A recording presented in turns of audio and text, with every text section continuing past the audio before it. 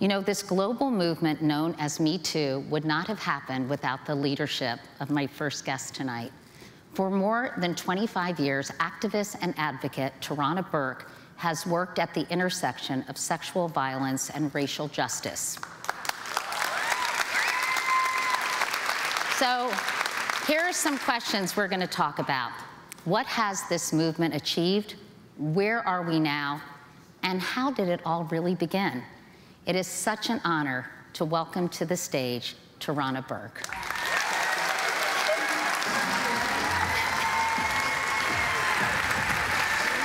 We'll do the air kiss. Mwah, mwah. Tarana, look at Tarana. Does she look fabulous?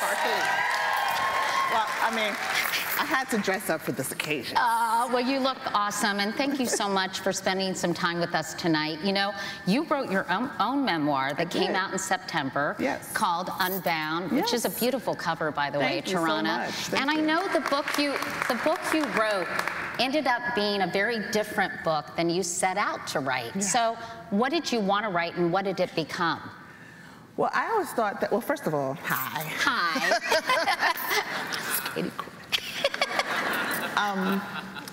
So I thought I was going to write a book for survivors about what survival looked like. I mean, I've seen so many misconceptions about that in and of itself that I wanted to write about survival stories. And, you know, part of it was personal and part of it was the people around, like, no, you have to write a memoir. It quickly became a memoir because the distortion that I saw was partly because people didn't really understand the origins of Me Too. So hearing people say things like, oh, it's a witch hunt. Oh, it's just trying to take down powerful men. Oh, it was like... And you said people would take selfies and say 1, 2, 3. Me too. I'm like, no, that's actually not okay. Right. It's like a thing that you say when you've been through a thing.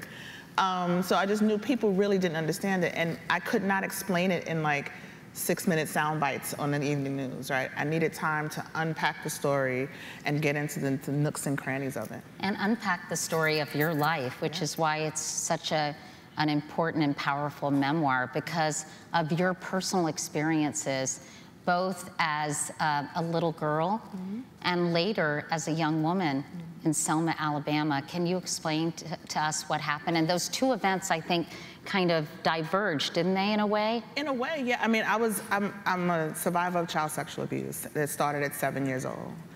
And in my experience, and I think people actually don't acknowledge this enough, that in October 2017, when Me Too went viral, it wasn't just people talking about being harassed at work or, you know, having a Weinstein kind of experience. It was a lot of people who had experienced sexual assault on college campuses or child sexual abuse. And the thing about sexual violence is that regardless of the circumstances that got you there, the thing that it leaves you with is what connects us. It's that common trauma that we have that we're trying to overcome. And so that's what sort of set me on. I was always into work around social justice, right? That's my whole life. And I was actually molded by people who were veterans of the civil rights movement, Black Power movement, like labor movements, things of that nature from the 60s and 70s. And while I was living in Selma, Alabama, which is everybody knows for its historic story. Because you grew up in New York. I grew up in New York. I'm from the Bronx. And then you... and then you went to college in Alabama, and then you started doing work in Selma. Yes, and I'd actually started in high school because I was in a program that was based in Selma, and we had these larger-than-life figures who would come and talk to us.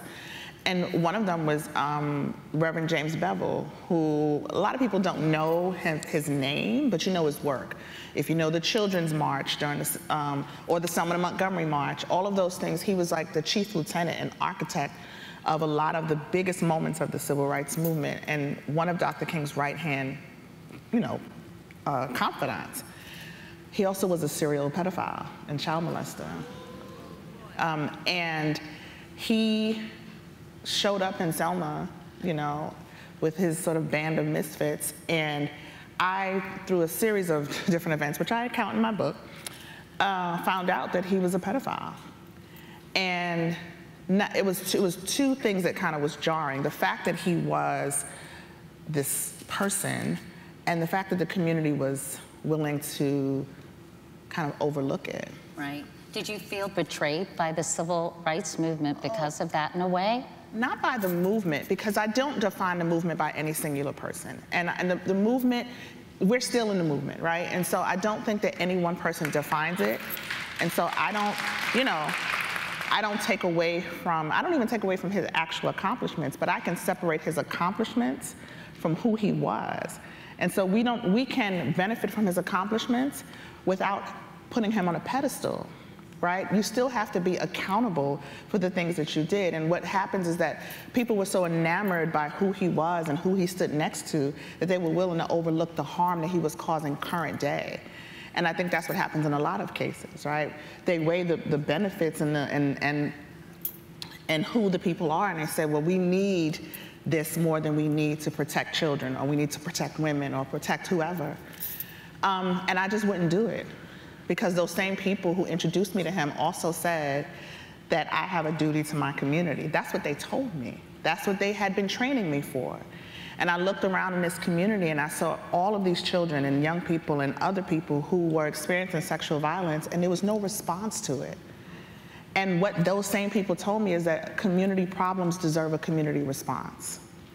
And Me Too was a part of that response. You started holding these workshops for young girls of color. Yes. And you would talk about victims of sexual violence, and you would give details about their experiences.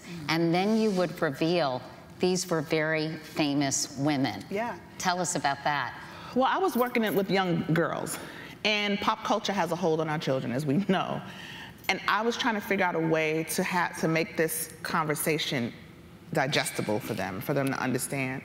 And so, when Gabrielle Union, for instance, was a person who spoke openly about having been sexually assaulted. Or Oprah Winfrey, or Fantasia, or Maya Angelou, that there were all these stories that I knew the kids didn't know. They only saw the after effects. And what I wanted them to know was there's life after, right? You are not the sum total of what happened to you. And so I would tell them the story of these women without giving their names, and then when I gave the name, they'd go, oh, no, that's impossible, because they thought, how could something that happened to me happen to somebody like Oprah? And how could they go on to be successful adults? And so that's what I wanted to really capture for them, that there is triumph after the trauma, and it worked. And how did it impact your own personal story? Because you kept that so secret. For so long, and did their empowerment or empowering them help you find the strength in yourself to talk about what happened to you at 7? It kind of forced me to. See, I thought I was going to protect myself. I thought, I'm going to help. It's too late for me. I'm going to help the children. But I realized very quickly that I could not authentically help them without authentically facing the things that I dealt with. And there's a way that we can operate in the world where you can speak one thing, but you don't actually live it. So I was very good at speaking it, and I could speak healing into the children and talk about it, but I couldn't face it in myself. And when those two things came together, I realized, oh, I'm not actually doing this work well unless I'm working on myself. And so that work forced me to deal with my own sort of stuff. I know that you felt shame, but it took you quite a while to feel anger. Yeah. And you ran into your abuser unexpectedly at a Father's Day event in your old neighborhood in the Bronx. He was a police officer now and had kids. And how did that feel, seeing him for the first time in, I guess, many years, right, Tarana? At that point, it was probably about 30 plus years. It was the first time I had tapped into that anger. See, I grew up feeling like not he did a bad thing, but we did a bad thing. I felt complicit in my own abuse because what I was told is that good girls don't let people touch their private parts, and good girls don't go into dark corners with grown boys. I had heard all of these rules, but nobody. Because he was 18, right? He was probably about 18, and I was 7, and so I thought. I'd heard the rules, but what no adult had ever said to me is, if one of these rules is broken, it's not your fault. So I spent years feeling complicit, like I broke the rules, I'm a bad girl. And by the time I saw him, I had been doing work, I had been doing this work for a while, and finally the anger came. And interestingly enough, the anger came because he didn't recognize me, right? I'm standing there, and this is a person who has occupied so much of my brain for 30 plus years, and he looked right through me as if he didn't recognize me at all. And I thought, how do you get to have a life? How dare you get to have a life, and I have to live with this thing that you left me? You know, and that, I'm from the Bronx, so those F-bombs come fast.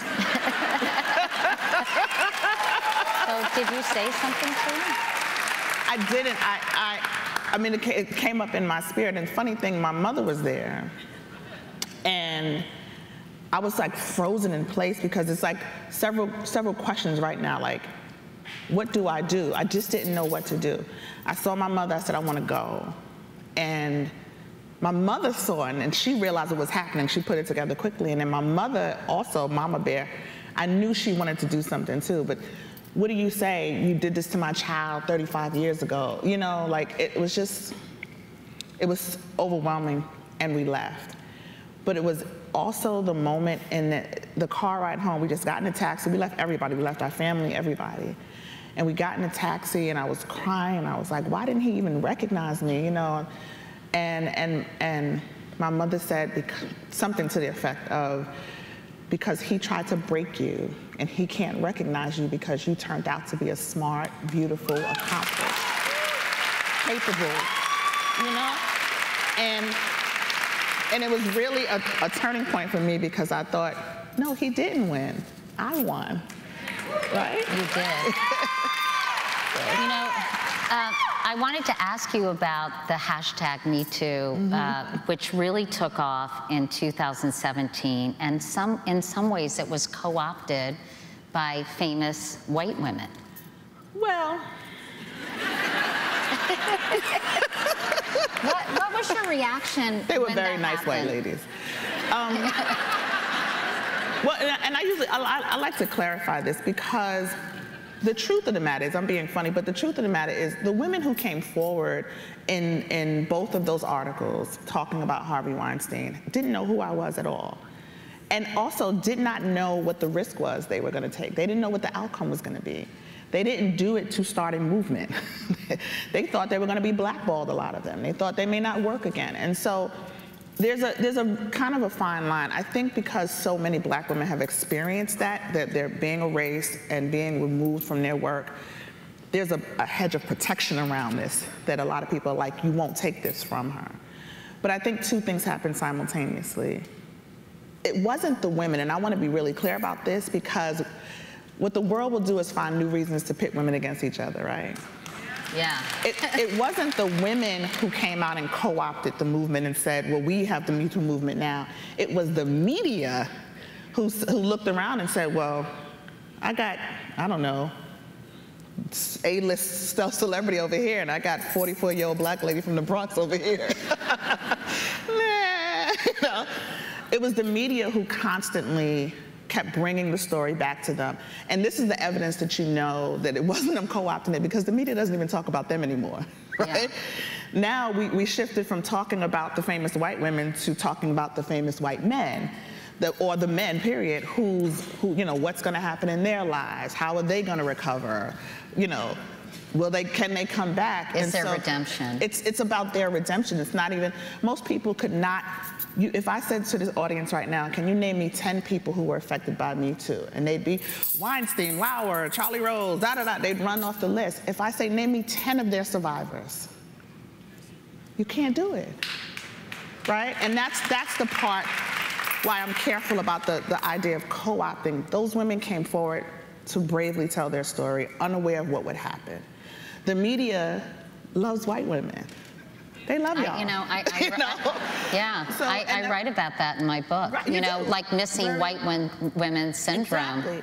And the truth of the matter is, we all feed into it. We want to know, these same celebrities are the ones we want to know what they're wearing, who they're marrying, you know, who they're dating, who they're divorcing. We want to know about their lives. We eat up and consume everything about their lives. So now this huge story comes out, this salacious story, and the media focused on the salaciousness of it. But really, the Me Too movement is because 12 million people responded to a hashtag in 24 hours. It's not because of, you know, whoever A-list celebrity. Those people were a part of it, and honestly, it wouldn't have stayed a story if they weren't a part of it.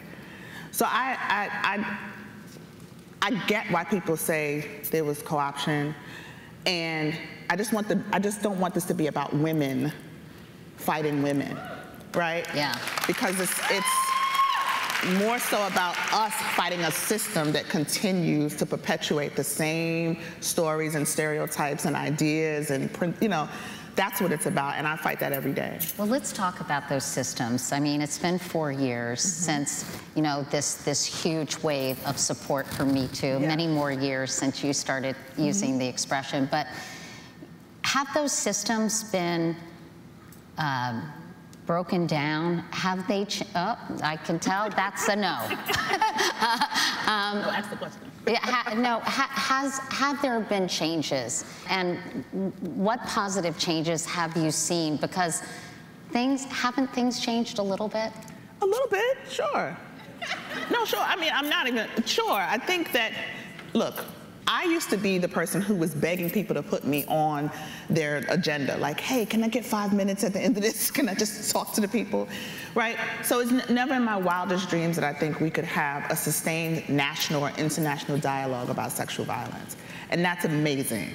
We've been talking about this for 4 years. People talk about things like, you know, I think about Cuomo stepping down, right? What has happened is that people look at, are watching the Me Too movement like a spectator sport. So it's like, oh, the governor of New York stepped down. That's one for the Me Too movement. Oh, Bill Cosby got out of jail. Well, that's one away from the Me. That's not how it is, right? We're not taking score. What has changed is 5 years ago, a woman could not have come forward and had the kind of investigation that Tish James did that led to Cuomo stepping down. We can never control the outcome. We can't control the people that cause harm or the perpetrators. Cuomo could have just said, I'm not stepping down, you know? Weinstein could have been found not guilty. We can't control that. What I'm most invested in is the fact that we are having trials, that we're having investigations, that people can come forward and say, listen, I have been harmed by this person, and we take it seriously. It's not about believing all women. It's not about believing all accusations. It's about listening to them. We are coming out of, we have such short memory, right? You've done this a long time. 4 or 5 years ago, 10 years ago, these things just went away. Yeah. And in some cases, they still are. Yeah, oh, absolutely. Yeah. Absolutely. But also, there was a time period where these things would come up, and the first line of defense were the questions, right? Well, what were you wearing? Why were you there? Well, he's a good guy. Are you sure? Maybe it's a misunderstanding.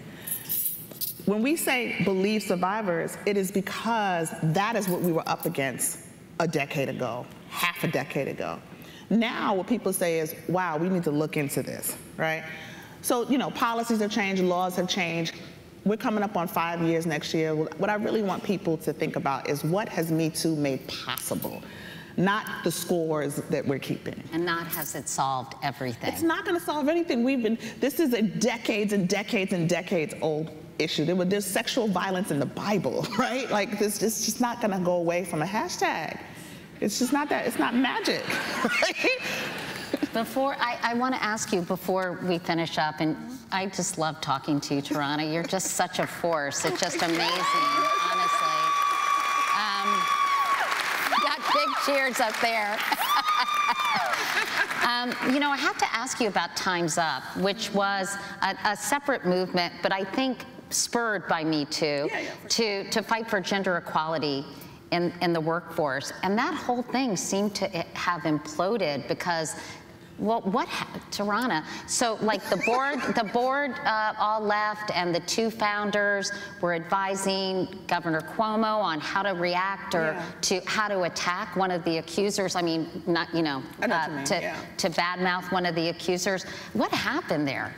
Well, first, people do this all the time. They conflate Me Too and Time's Up all the time, right? So I want the people to know. It's not me. But also, the thing that's unfortunate is kind of what I was saying about the co-option earlier. Time's Up is a young organization that was trying to attack an old problem. And they were trying to do it with new tools and new ideas. And I think what a lot of people, and there was a lot of powerful people involved. And I think that what people forget is that sexual violence is about power. It's about the co-option of power, the corruption of power, right? And it's the unchecked accumulation of power. And people are enamored by that. Just like, I think, if you think about Matt Lauer, right? I know you talk about him in your book. I'm quite sure there were people around, women around him, who whispered in his ear, who gave him advice, who thought it's more important to protect this person than it is to protect the people. And I think it's the same thing that happens, we see it over and over again. As long as we are invested in the patriarchy, we will default to the patriarchy. And it's just what happens, right? And I think in the case of Time's Up, people made mistakes. I don't think we should indict the whole organization now. I think that organization did a lot of good work. It's continuing to do a lot of good work. They've done all of this soul searching and they changed leadership, what have you. But it's the same old thing. It doesn't matter. It doesn't matter if you're a woman or a man. It doesn't matter if you're a Democrat or a Republican. Patriarchy is insidious. And we were all raised and socialized in it. And so I think our default is to protect powerful men. And as long as that keeps happening and we keep defaulting to that, you cannot change something like as big and broad and insidious as sexual violence with the same tools. You just can't do it. So if you're trying to use power to take down power, it's just not going to work. We have to rethink the whole thing, tear the whole thing down. This is why I'm saying it's not partisan, right? A lot of the players that we saw moved out of the administrations, the government administrations, and moved into the private sector. And I wrote this thing on Twitter that was not popular with a lot of people, but I'm like, you can't be a Democrat first. You can't be a Republican first, right? If you want to fight this thing in a real way, you have to be a human being first, right? The reason why this keeps happening over and over and over again is because we prioritize, the same thing in Weinstein, we prioritize power and money and those kind of things over humanity. At the end of the day, this is the people who experience the violence or who are trying to prevent the violence. We want people to have the right to walk through life with their dignity and their humanity intact. I should be able to show up at my job, my church, my home, anywhere with my dignity intact, with my humanity intact. And when people are harassed, sexual harassment chips away at that. Sexual violence also chips away at that. And so we have to think about this very differently. We have to approach it very differently. The same things that we did before, putting a so-and-so in the White House is not going to change it. Taking a so-and-so out of the White House is not going to change it. Right? This is about something bigger than politics. And I think people just keep getting caught in that, we just gotta. No, we gotta tear the whole thing down. Well, we've got this,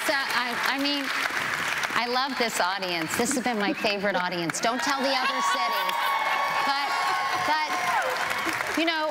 we have so many smart, engaged people who really care about making things better here. So what can the average person do to kind of help support this movement and keep it? Tell you.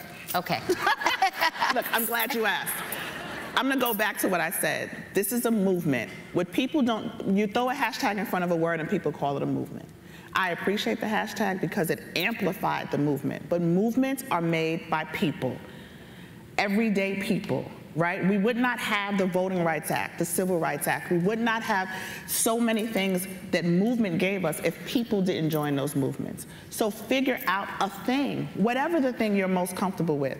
You can donate money, you can donate time, but the other part, we created something called Act 2, because people are always like, well, what do I do?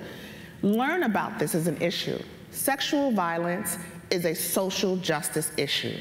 We are fighting for survivor justice. And so everyday people need to, the reason why we had something like the Weinstein verdict is because people finally are understanding the depth and breadth of what this does to your body, to your person, right? Educate yourselves. If you can't volunteer, if you can't pick up a sign and go out and protest, it's okay. We don't need everybody to do that. I need doctors, lawyers, dentists, accountants, receptionists, clerks. I need you to understand what sexual violence does, how much of it is around you. Talk to the people around you, talk to your peers. It's not just women, it's not just men, it's people across the gender spectrum. Educate yourself about what this is and how it impacts your life, and then find your place in it, because there is definitely a place for everybody in this. Read a book, listen to a podcast, listen to an article, but be engaged. Don't just say, oh, I wonder who they're gonna Me Too next. Stop making it a verb, that's annoying. It's annoying. It's not a verb. It is a declaration that people whose lives have been deeply impacted by something that is awful say to try to reclaim some of their humanity. And we just need you to, we can't do that alone. And so that's a call to action I put out to people. We are, those of us who are saying Me Too need you to act too. Wow. Well, by the way, I just want to mention Tarana's daughter is here. She must be so proud of you, Tarana. And I think this conversation resonated with a lot of people in this audience. One of my friends in particular, I think she has taken great comfort in some of the words you've spoken tonight. Tarana Burke, thank you, thank you, thank you. Awesome. Great. So inspiring. Thank you. Thank you so much. Thank you. Really.